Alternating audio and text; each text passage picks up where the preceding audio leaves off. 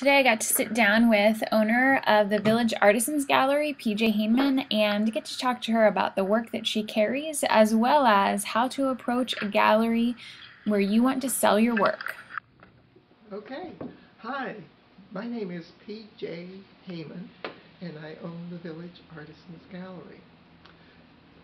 On April 1st, we'll be celebrating our 18th anniversary. I opened up on April 1st, 1995, with the thought that I was going to be able to produce my stained glass work above ground instead of in my dungeon downstairs, and also sell some work on the side.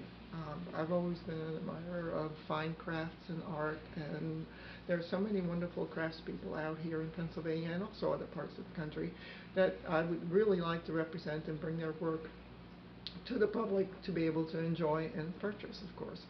Um, I have my studio and two other studios here in the gallery, one of which is Gay Foltz's studio. She's a folk art carver, and she's still with me.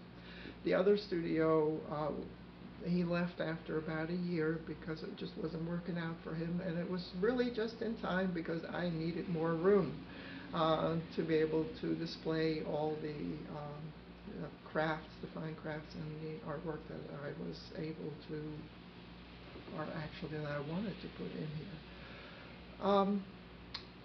After about, 3 to 6 months, I don't really remember the exact time frame, I figured out that I could not produce my stained glass and also run a gallery and do justice to both.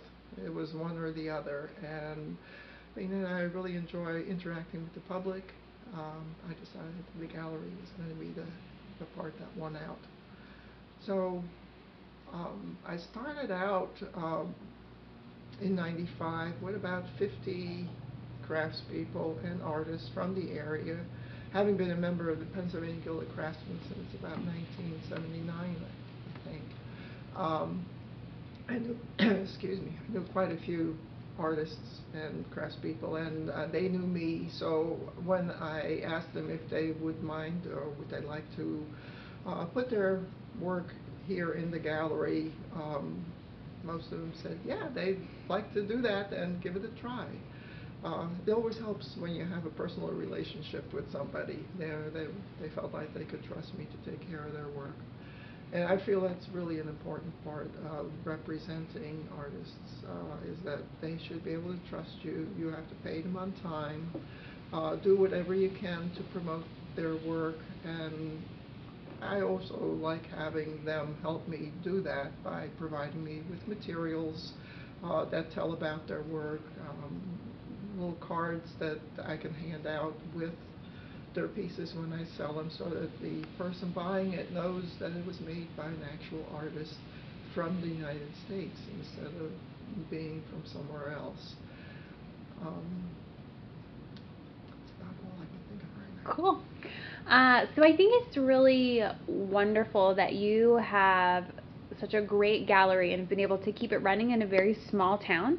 Uh-huh. So what are some of the ways, especially because you didn't initially intend on running a gallery and running a business, that you went about starting and promoting a business to build it up to what it is today? Okay, well, obviously that's a problem, and that it takes money generally to be able to promote yourself. But I tried coming up with stories that I could bring to the newspaper. Of course, when we opened up, the Sentinel was kind enough to place a nice article about us in the paper, which brought in people. And then also, I think I'm very fortunate in that Boiling Springs is one of those little communities that really is a tourist attraction. The Boiling Springs Tavern has a large clientele that come from all over the area, and Allenbury Resort and Playhouse, the same thing. And that was one of the reasons I felt fairly comfortable in starting this whole business. I knew there was a potential here in this town too. So I went and talked to the tavern and to Allenbury, and the tavern was kind enough to let me put my brochures in there, and the same with Allenbury. And then Oh, a few months into being open, Jane Hines came over and said, we need to be able to let people know about you. Why don't you have some artists come in, and then we can tell our clients that they're here, and you can promote that. And I said, that's a great idea. Then that's what started the Artist in Action series, which I now, actually always have done in conjunction with Alan Berry's Murder Mystery Weekends. They have their guests there that have free time on Saturday afternoons, and so I have a brochure that I put together. They hand it out, and Jane Hines in the beginning, and she still does, but she's not around as much as she used to be. She would tell everybody that they have to come over here. I mean, literally, she said, "You've just got to go over there," and they did. And I've had customers from over there, or their guests from over there, that come. They've come for, well, they've been coming there as long as I've been here. And they come back every year. We're part of their thing. Then the other thing that I got involved with was the Visitors Bureau. I tried, when we first started, there was a Visitors Bureau that was for the Hershey, Harrisburg, and this area also. And then at some point, Cumberland Valley, the Cumberland County decided to go on to their own and create their own Visitors Bureau, and I was involved with that. And they're a wonderful way of promoting your business. You just work with them. They say you're here, and right. It all works out very nicely. Then, of course, when Facebook came along and the email newsletters, I used to send out postcards, and I mean, when I think back about the change between what it took to put an ad in the Sentinel versus what it takes now, I mean, it's amazing. It's you can produce so much more publicity, advertising, whatever is needed in such a short time. On the other hand, it also takes a lot more time. But yes, you kind of get both worlds, because it's instant and it's easier, but there's also so much of it. So you have to find a way to get people to see you and choose you, as opposed to everything else that is flying at them. Do you, with so many free avenues for advertising, do you still do very much paid advertising, or have you more switched over to not so much? Publicity and that, I try to do that as much as possible, of course. But no, I do advertising. There are venues of advertising that I feel are really do help. They, there's a certain clientele that I'm trying to attract. This gallery really likes to promote what I would call fine craft, as opposed to the more country type craft, although some of that is very nice. It's not a matter of being nice or not being nice, it's a different style of craft. And I'm looking at the person the customer who would like to buy that. Who's looking for a really nice oil painting, or a piece of enameling, or a nice piece of handmade clothing, carvings, turned wooden bowls, blown glass, those kind of things. That's what I want to promote, and I also want to try and promote that as much from the local artists as I can. Cool. So as we're talking about what type of client you get, one of my personal passions is trying to get more young people involved in the arts, going to see it, buying it, making it. I know, as someone who does craft shows, a lot of times I am predominantly younger than most of the other people at the shows. And even as a member of the Yellow Breeches Guild, now we're getting younger people, but that's kind of slowly happening. Are there any things that you're doing in the gallery that you think is helping to bring younger people in, or how you're trying to figure out how to get the new younger generation through your doors? Well, it's a toughie, but it's by bringing in more contemporary work, more, yeah, what's the word we're looking for? Not as fussy kind of work, a little bit more colorful, more stylized, perhaps, but something with a different look, not that old traditional type work. So hopefully, that's what the younger generation is looking for. Mm-hmm. Yeah, I think it's always a hard crowd to to figure out. That's for sure. Mm-hmm. The paper cut pieces also, they're kind of graphic to me. Yes. Which is definitely interesting because the younger group is very into anything on the computer. Right. So now we've kind of talked about the business end of things, but I also think it's really important in figuring out, as an artist, how do you approach a gallery and how do you do it in a really professional way so that both people have a good experience at the end of the process, no matter what the end result is. So if someone, especially brand new, so an artist that is not represented at any gallery, is looking at you and thinking, oh, I would love to have my work in the Village Artisans Gallery, how do you prefer to be approached, and what do you like them to have with them? Okay, well, first of all, I gotta tell you that I think every gallery has their own preferences. So the best thing to do is to either call or email. I like email because then I can think a little bit about what's being said and what somebody wants to know. Send me an email, tell me about yourself. Make sure you have your contact information in there besides just your email. Where you're from, what type of work you do. If possible, send me some images. It doesn't have to be a whole lot, but just so I have an idea of what I can expect you to be bringing in. If you have a website, that would be wonderful. Send me to the website. A lot of people have Etsy sites. I'm having a heck of a time with Etsy. Yeah. It is difficult to find people on Etsy. At least I have trouble finding people on Etsy. It is, unless they give you their exact link, it is challenging because there are so many people on Etsy that it gets a little bit crazy. So you have to send, I find it helpful if you send the exact shop link and sometimes not even just your name, because a lot of times if you add a space and there's not supposed to be a space or a capital, like you get lost in the... Yes, and sometimes my computer just will not cooperate and does strange things when I go onto Etsy, so it's better not to send me there. Now, other people may not have that problem, but, I just assume get a picture or a website or something else, or a Facebook page, that's fine too.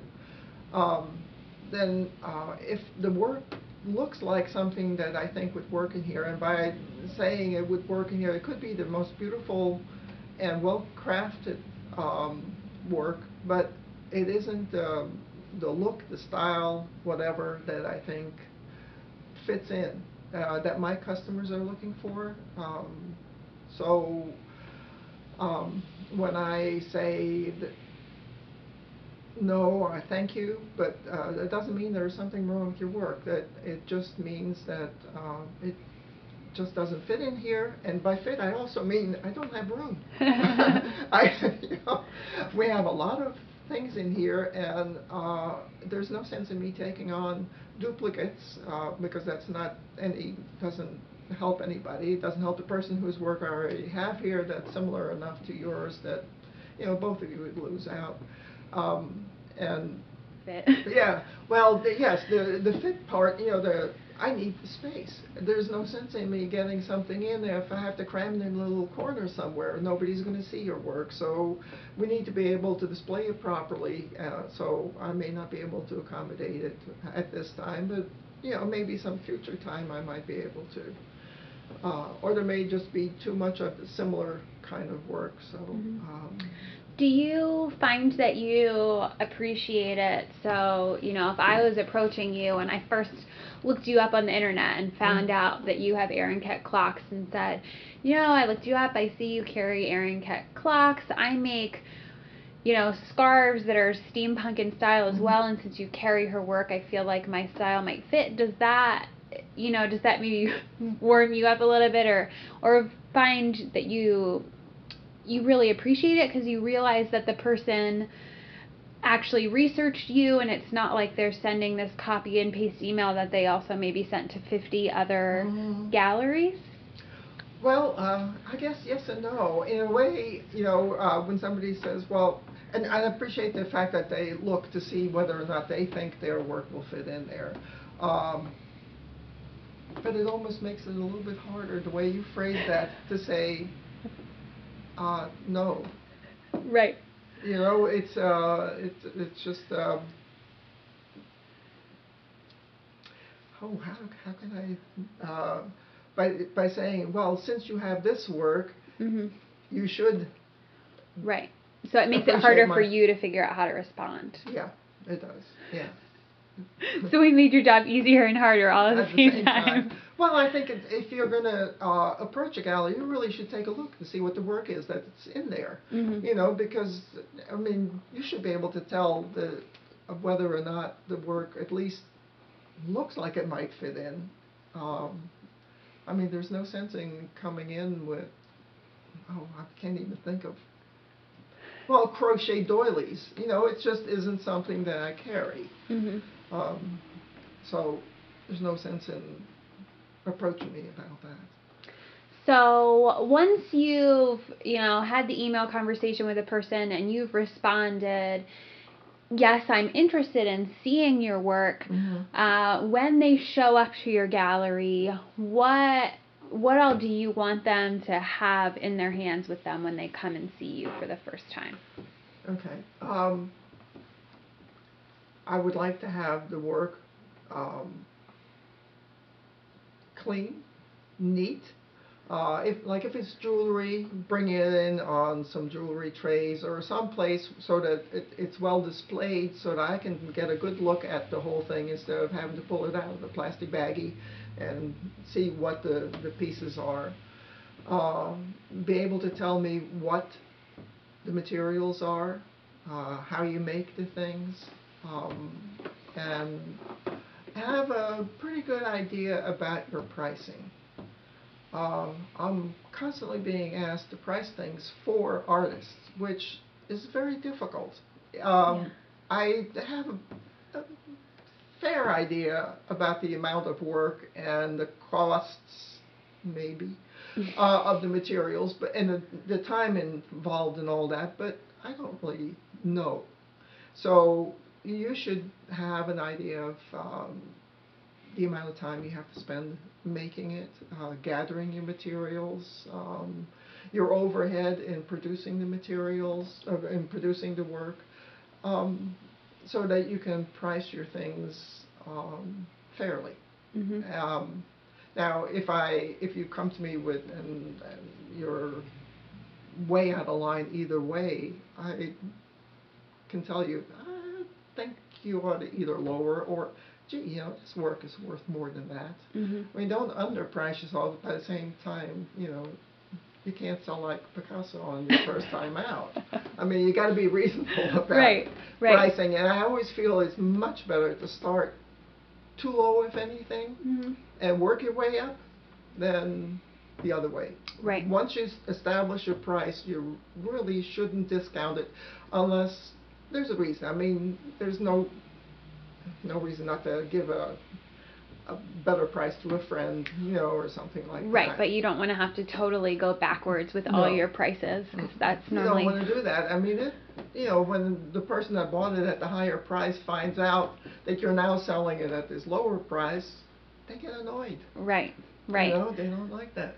That brings me to the question of commission. I think a lot of people, when they find out, especially even my students, when they find out that galleries take commission in the beginning, which most are taking between like 40 and 50%, are like, whoa, oh my gosh.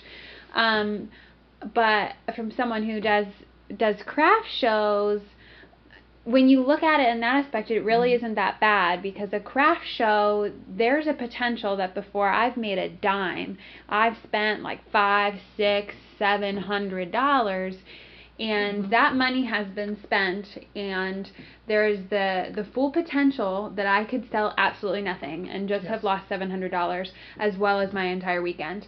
So when you put it in that perspective, which I think is important for people to do, the commission that galleries take is not quite as bad anymore. No. So tell us a little bit about the commission that you take, and then sort of what that goes into, so that people are getting a better grasp of, no, you're not, you're not ripping them off, you're not getting rich off of them, that it's an essential part of actually running the space. Yes, you're absolutely right. I take a 40% commission. Actually, that's the low end. And I think the reason I can get away with that is because we are in a lower priced area here. I mean, as far as all the costs associated with running a gallery, it's not like New York City. So I feel I don't want to charge any more than I absolutely have to.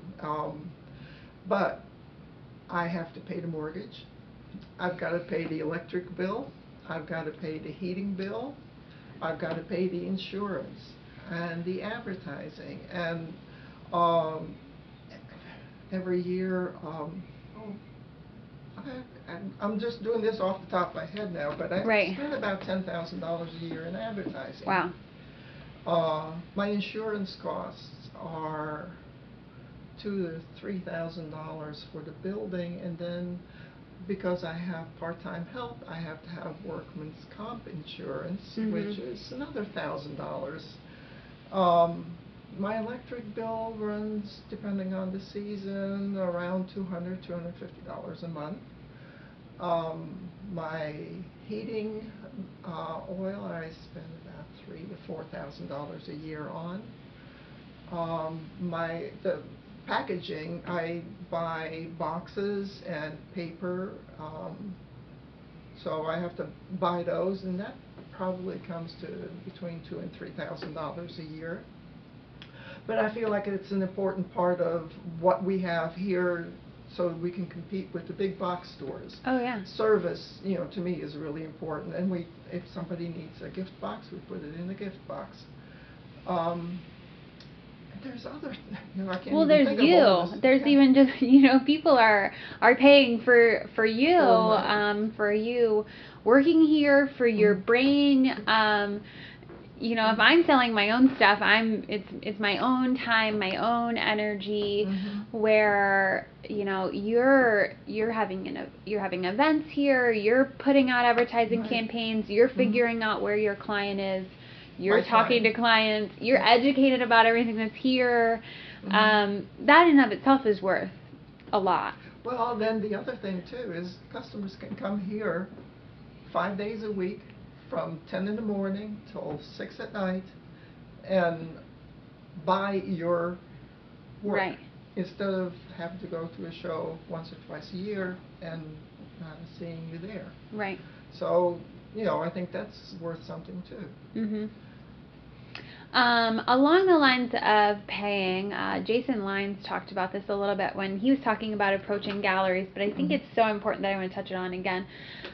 When you were talking about artists coming up with their pricing for things and discounting things different places, kind of your expectations for, how pieces are priced, and that the artist is pricing the same place everywhere, or how it works if they decide to run a sale, kind of how you address that and what you expect from the people that have their work here. You mean having pricing on the same level? Yes. I expect, especially artists in the area or artists that come to the local shows, I don't expect to be undercut. I think it creates hard feelings, not on my part necessarily, but on the customer's part, and if they come in and see something priced higher here than the artist is selling it for, they're not going to come back here. They're not going to come back and buy your work here. So I'm sitting with merchandise on the shelf that's not moving. Right. Not only that, I also feel like I'm making my 40, well, I'm not making 40%, but I'm getting my 40% to cover my costs and everything. That you should be getting that same amount, because you should be selling at a retail price. And again, it doesn't mean that you can't give your friend a discount, but don't undercut the gallery, because it just is not, it just isn't good business. Yeah, I think that's, and you know, even reminding yourself, if you're not giving the gallery owner the 40%, you should still need that 40%, because now you're paying for your own marketing, your own, like, you're hurting yourself as well, not only as sort of the message you're sending out, that seems a little dishonest or confusing, but you're actually hurting yourself as well, because if your pricing is somewhat accurate, you should actually need that 40% to be promoting yourself. I know